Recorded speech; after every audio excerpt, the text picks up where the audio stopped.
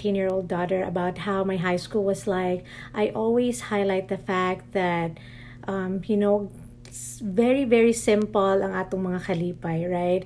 We find so much joy and happiness, with each other's company. Wala tay gadgets back then, wala tay social media back then.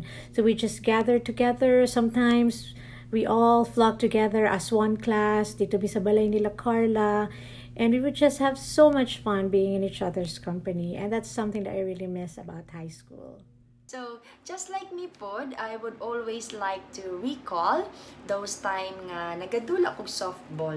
Tanan namong paningkamot, ang kahago, ang mga kabuang namong nga ginapang buhat. Of course, nay kalipay, and also naapoy mga muhilak kay tungod na nga pildi pod mi sa dula. But yeah, all of those experiences, challenges, and tanan to siya nahitabo, no? Molded me and taught me a good lesson in life, and that's being resilient, and you just have to go with the flow. What are my fondest memories in high school? Oh my god, I have heaps. Like, I can't forget the campings, the field demos, the bondings that we do after school, like going to shopping center. Like, we only have JSK Sano back then, but we had fun. Or we go to one of our friends' houses and bond there. My high school life was definitely so colorful and full of exciting memories. One of my fondest memories as a Marian is being a sports person. I actively played basketball, softball, and table tennis. I represented the school in table tennis and won, not the gold, but the silver. It was my proudest moment. My fondest memories ever during my high school was lounging, or let's say staying at the library until 6 p.m. just to pretend of studying, to see our crushes every afternoon dito sa library yun. Kaya mga college na mga lalaki nagatambay man dito sa library. So mangigat sa takadjot. But somehow those moments greatly helps me to attain my grades high. So it had an advantage on my part back then. One of my fondest memories in high school, as I remember, absinot biya kay ko sa una, no?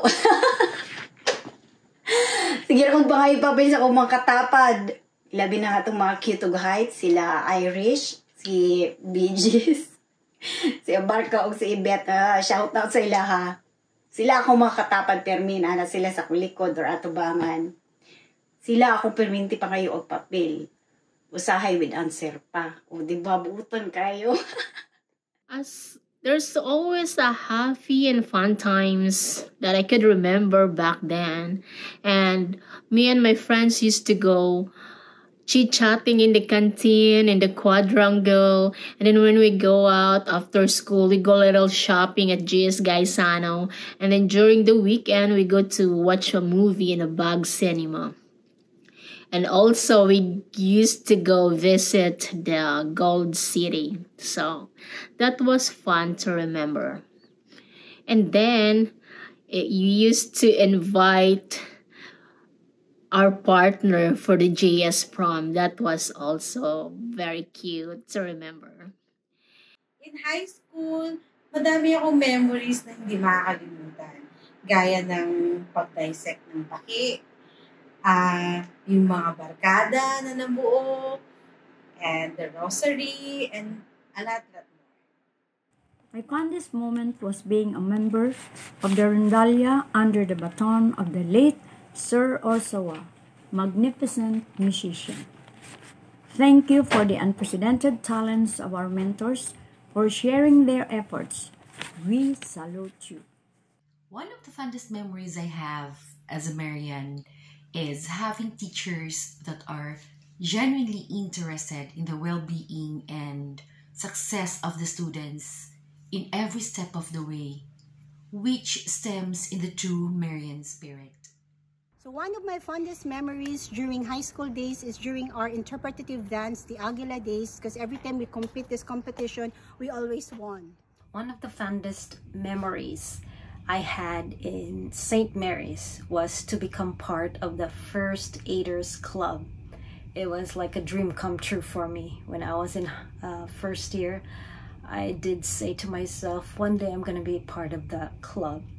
But the process was really tough, physically and mentally, especially for me. I was a very reserved and quiet student back then. It was like going to a fraternity initiation, but I didn't give up. And luckily, I was one of the very few people who made it till the end. The fondest memories of being a Marianista in St. Mary's. Well, there were a lot of memories, but there was this time where we left our notebooks and our books and our bags outside the classroom, somewhere even on the ledges, just so we could avoid class. So of course, it didn't go well and we were suitably punished, but it was fun. There were a lot of times actually when we'd make up these activities, we'd make up these things to do, and we'd make them as official sounding as possible. And sometimes it works, but sometimes it doesn't.